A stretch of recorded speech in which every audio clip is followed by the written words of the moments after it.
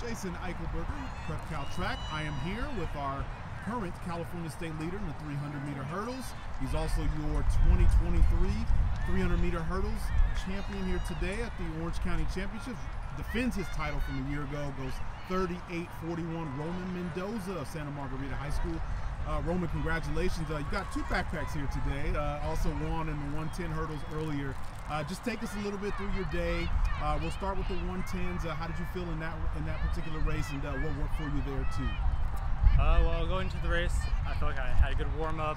Right, legs are feeling good for the race.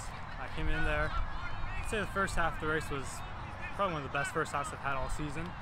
Second half, I need to clean up still, kind of get a little tired at the end, but all stuff I can work on.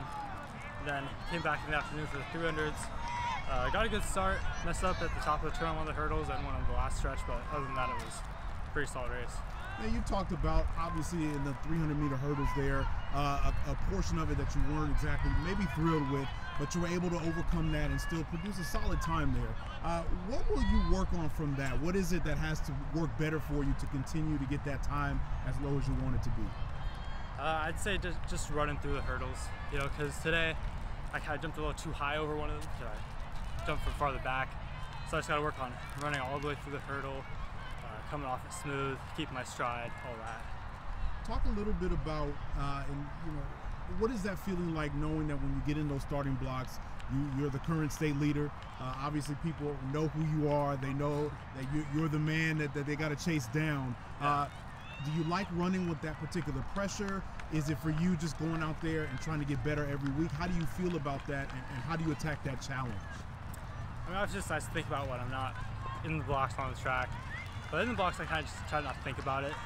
I don't let it get to my head or anything, because if I start doing that, I feel like it's not going to go well in the race then, you know. So I just try and block it out when they announce that.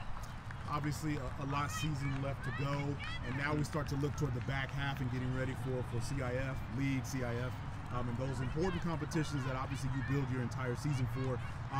In terms of the foundation you've built so far, how excited are you to attack those challenges, and what is going to have to continue to work well for you to be successful in those later season meets? I think I've built a great foundation so far through preseason and regular season thus far. I feel confident going into that second half with CIF and all that. Just to keep working on my starts, work on getting to that first hurdle at full speed, and then, like I mentioned earlier, just running through the hurdles. And especially at the end of the race, last 80 meters, just staying strong, trying to keep my form as best I can, because obviously you're tired at the end, so yeah.